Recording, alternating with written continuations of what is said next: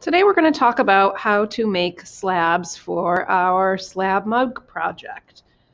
What you're going to need to do this assignment is the following. Your 2 paint sticks that have been taped together. Remember, in each stack you want 3 paint sticks tightly taped together. Okay, and you're going to place them about 6 to 8 inches apart would be ideal. You are going to need something to roll your clay on. I'm using this tablecloth piece. You could use a piece of newspaper, an old t-shirt, a cardboard box, the back of an old cereal box kind of torn open could work as well. If you have an old table, you could use that, but it might stick a little bit. You're going to need your rolling pin that I provided you with. So this may come in the form of a plastic tube. It might be a piece of cardboard, a round cylinder. If you don't have that, or you feel you need something bigger, you can certainly use any kind of cylindrical container. You could use a glass, a travel mug if it's a nice straight kind of shape like this could also be used. You could purchase an inexpensive rolling pin at the dollar store. You can also use a piece of dowel, which is just a long piece of wood, but hopefully what I provided you with will be long enough for your piece. You just want to make sure that your rolling pin that you've made goes slightly over your sticks so that it helps to create consistent thickness. So it should hit the sticks as you roll it. The other thing that you are going to need is something to cut with. So your bamboo skewer should be adequate for that, but you could also use a butter knife, an X-Acto knife, that kind of thing. You will also need your template that you have created. Just a reminder, the base piece is 3 inches wide in diameter, which is a little bit bigger than a condensed soup, but a little bit smaller than like a can of tuna. So you could certainly trace those to help you get that shape. So kind of go somewhere in between. And then you have your flexible cardboard or paper that is 10 inches long by 4.5 inches tall. Okay. And again, this is flexible and this is called a template. It's going to help me get a really nice clean shape. I have my clay, which I have put into a towel because it was getting a bit dry. So I'm going to start rolling that out. So I'm going to place my rulers here and get my clay out.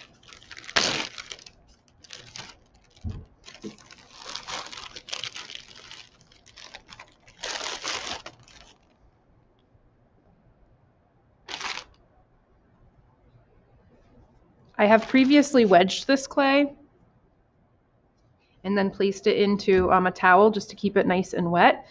If you do have it in a towel, you'll want to rinse this towel out and place it, somewhere. You can hang it in your shower or hang it outside, although it's freezing out right now, just to wash it out. And, don't keep it in a bag of clay because it will get kind of funky. So when I'm preparing this clay to be rolled out, what I want to do is kind of pound it with my hand to get a long, kind of flat shape, almost like a brick shape. You want to have to do the least amount of rolling as possible because you're not using a real rolling pin here.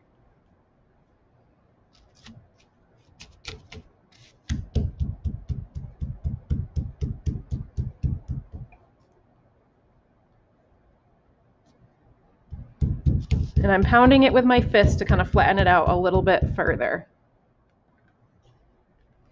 All right, so I have pounded my clay out with my hands. I really did a lot of pushing the clay on its side like this to get it a narrow, long piece.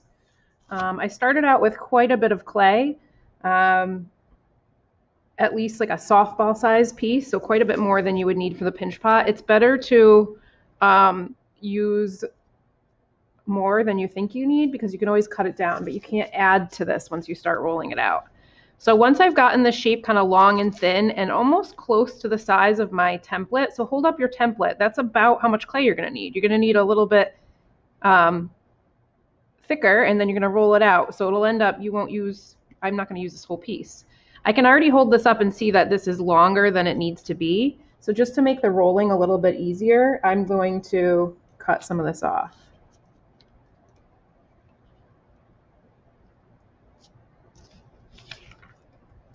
All right, so right now this chunk is very thick, right? And it's very uneven, so I want to roll it nice and even. So I'm gonna put my two rulers, like I said, about 6 inches apart. My little rolling pin should hit on top of the rulers. And this is much easier to do when we are in school and we have actual rolling pins, but we're going to do the best we can. And again, if you're struggling here, you could try to use a different device, such as a drinking glass. I wouldn't use a wooden rolling pin that you bake for it with, because you're going to get that clay all over it, and you know, wood is more porous than other things, and it may not really be the safest thing to do. Okay, so I'm rolling this out, and the way I know that I've gone thin enough is that my rolling pin will hit the wood pieces and it won't be able to push the clay any thinner. If you are finding this to be difficult, another technique that you can use is called throwing a slab. So what I'm going to do to throw, I'll just show you how to throw a slab. This is a little bit, it takes a little bit more practice, and it's harder to get it even if you don't have practice, but you might find you like this technique.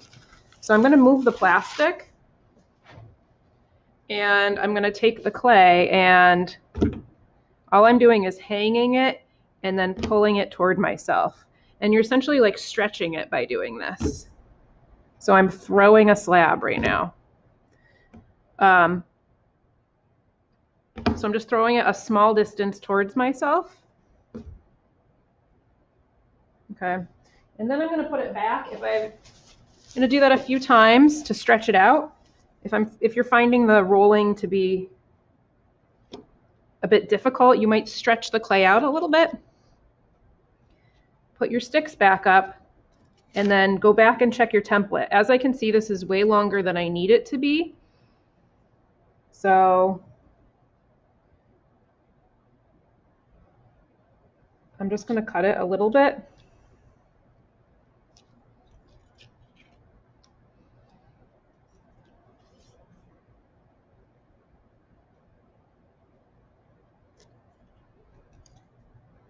And then I'm going to go back to rolling because it's still too thick. You want it nice and even.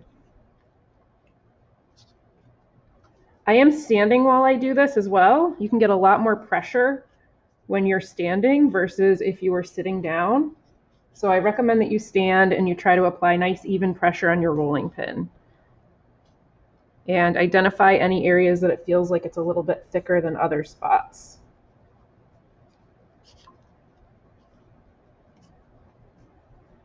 This is much trickier to do using this small rolling pin versus a regular rolling pin. Obviously, you're going to get a little bit more pressure and power out of a larger rolling pin. So if you do have something larger, you might find that helpful. But this will work. It's just going to take a little bit more muscle.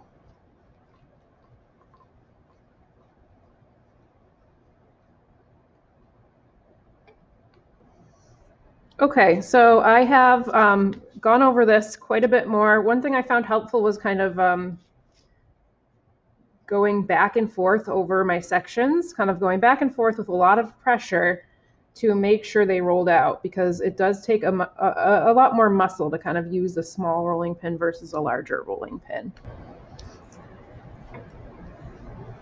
So once I have double checked my clay and really made sure that my roller is hitting the wooden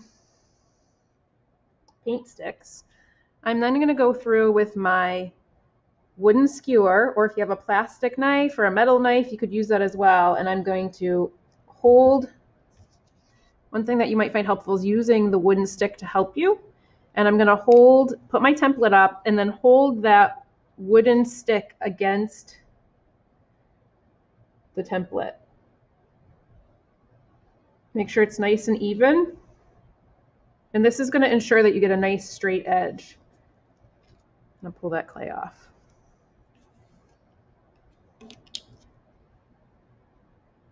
So you do not need the wooden paint sticks anymore. If you cut and you notice, oh, this is really thick in one spot, you can always go back and put the paint sticks down again and re-roll it out a little bit more. So I'm using this all the way around to assist me in getting a nice clean line. The next thing that I'm going to want to do is find a board or a flat surface to place this on.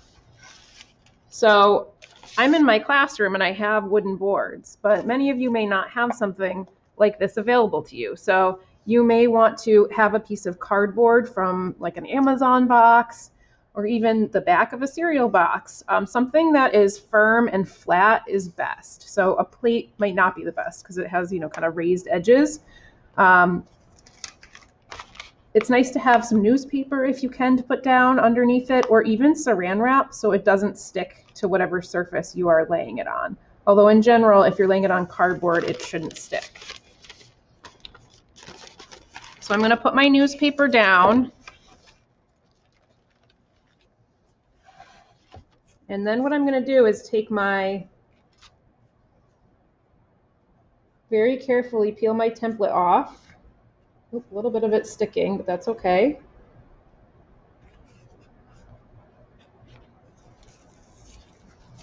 And then I can look at my edge and make sure that it looks nice and even. And as you can see, it's a nice, even consistency throughout.